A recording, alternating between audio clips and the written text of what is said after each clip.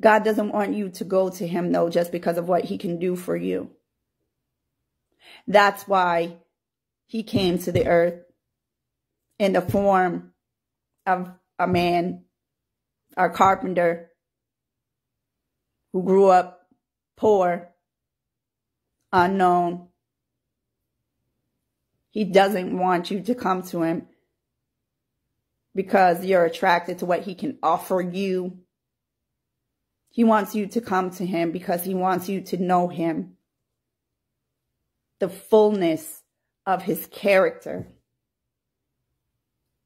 And the more time that you spend with God, the more you get to know his character. And let me tell you something, there is not anyone more beautiful than the Lord.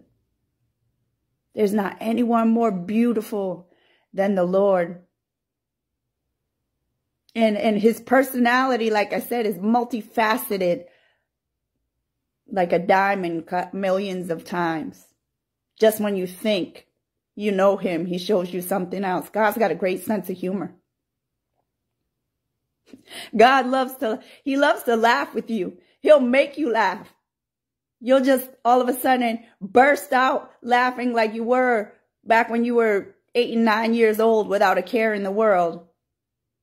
And it will happen to you at a time when you have a lot of cares and a lot of worries and a lot of what ifs and how am I going to do this and where is it going to come from? And you can still have these joyful moments where he says, just rest in me.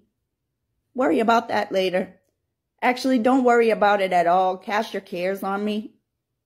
Take every single bit of what's rolling around in your mind right now and you're trying to work out in your own strength, which is exhausting and it never works.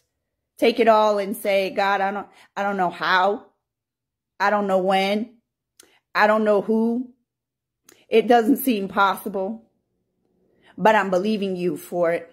So I'm going to enter into your rest right now. I'm going to get in your presence. I'm going to enter into your rest. I'm going to thank you for it in advance because I know that you love to give good gifts to your children. And what a blessing it is that the same people who mocked, spit at, ridiculed, blasphemed, slandered his name, hated him with everything in them, he invites you into his royal family. So the minute that you put